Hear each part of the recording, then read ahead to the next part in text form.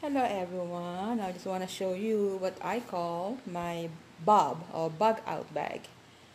So inside obviously is my baseball cap right there. That's my baseball cap. Yeah. There. Of course my blue shawl that goes with that dress, right? There.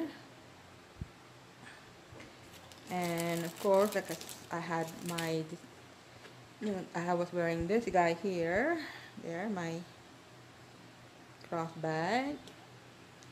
Mask rather, pardon me, and this, and of course this for backup.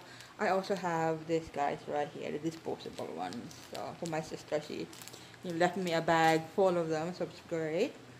And of course, because I sweat so easy, guys, because it's so hot in here, so of course I have my face cloth right there, my shades, of course. You gotta protect your eyes at all the time, right?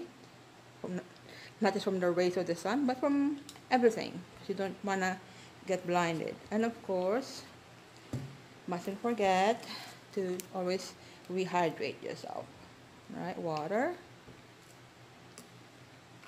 And these guys, of course, right there, my alcohol, full bottle still, guys, not even used. I had her in my closet for like goodness, like I said, 4 months, and would you know it? I guess this was her purpose after all. To be with me on my very first venture outside after being locked down for 4 months. So, yeah, so I had her there with me. And of course, this guy here. I don't know, maybe just being paranoid, but I don't know. It's like, of course, my safety gloves right there. And the most important thing that a bug out bag should have at all the time is, of course, your wallet that has, at least one ID about you. Of course, I'm not going to show you guys what's inside, okay? So, but yeah, so those are my contents of my bug out bag. If you notice, I don't have any makeup, perfume, or anything like that. For one, I don't need it because I'm wearing a mask. Two, I sweat.